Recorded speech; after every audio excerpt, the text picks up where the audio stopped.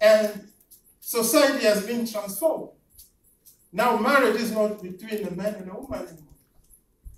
Marriage can be between a man and a man, and a woman and a woman. We believed that the Cold War was over, but it's coming back and very strong. In economy, we see that the rich are becoming more and more rich, and the greedy even, and the poor more and more poor. Spiritually, people are not even ashamed to proclaim that they're atheists. For them, pleasure is their God, not God himself. As we heard in the news, people who committed suicide. I'm not mocking on anybody, but I am just talking about the fact. They were well-to-do people. They had, I can say, everything that they can have in this world. But why commit suicide? So, the media, social media today has an influence that you can not even understand. Just recently, I was coming back from Congo. When I was over there, they are asking young people, especially young girls. There is a phenomenon that is happening that young girls don't want to wear bras anymore. They asked them the question why they are doing that. They said, oh, we are following the Kardashian. Because they see the Kardashian on social media, on TV, so they believe that's the ideal, that's the way people have to live. So just to show us how the world has become one, there is no more secret in the world. Nobody is living like an island, isolated. The world has become small.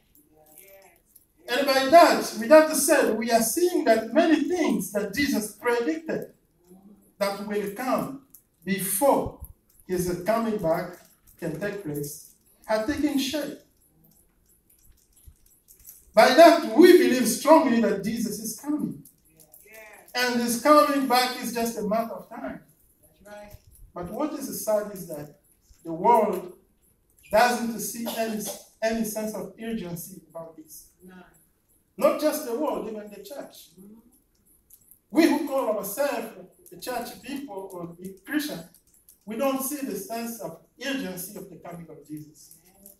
And that is why you see that many preachers today, they are preaching about prosperity, material prosperity, and supposed to preach about the assignment that Jesus left, which is the Great Commission. Taking the good news of the kingdom all over the world. Those preachers are becoming more and more rich, making themselves rich, and the congregation is still poor. You know, one thing, beloved, with God always acts when it's the fullness of time. God will never act when too early or too late. He will act when it's the due time. What does it mean? That God, when he sees everything, every element that you want to see in a place, taking place, then God will act. And the difference between us human beings and God is what? God sees things, the existence of things, when he had just said them. When God says something, that thing happens. It's already there. But for us humans, I will know that Pastor Noel exists because I've seen him. But before, I didn't see him. For me, he didn't exist. Maybe for him, it's the same thing. I didn't exist because I never met me. But from today, we know each other that we exist. But with God, it's not like that. God sees the existence of things when he has said it. Just take the example of we, human beings, how we come into the world. When our parents had a good night, nothing seems to happen. But after 9 months, or after even 1, 2, 3 months, we start seeing that there's a transformation. And until 9 months, someone came into the world. So with God, the things, there is a process. When he said it will happen, it will happen. And beloved, we need to be ready, be careful. The kingdom of heaven, beloved, exists. It's already here.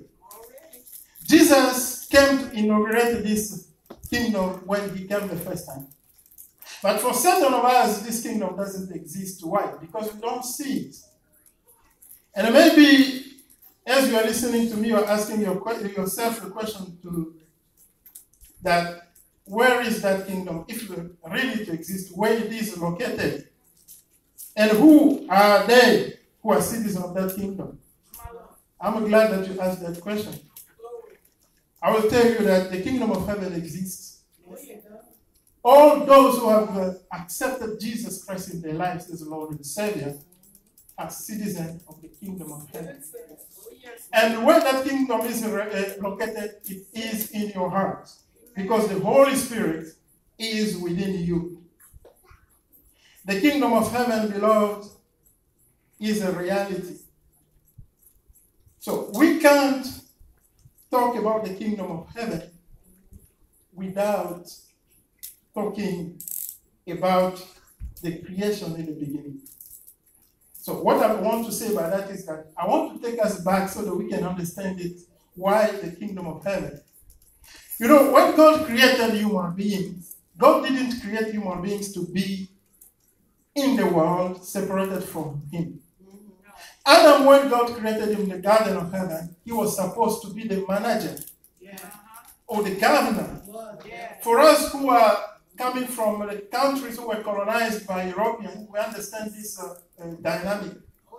For example, in the case of Haiti or Congo, we were colonized by the Belgians. What the king of Belgium did, he was in Belgium. He never put his feet in Congo. But he sent his governor to go and rule Congo. This is the dynamic that God had in mind. God wanted the earth to be a domain where his influence reigned through Adam. So he put Adam to be the manager, to manage the whole his domain.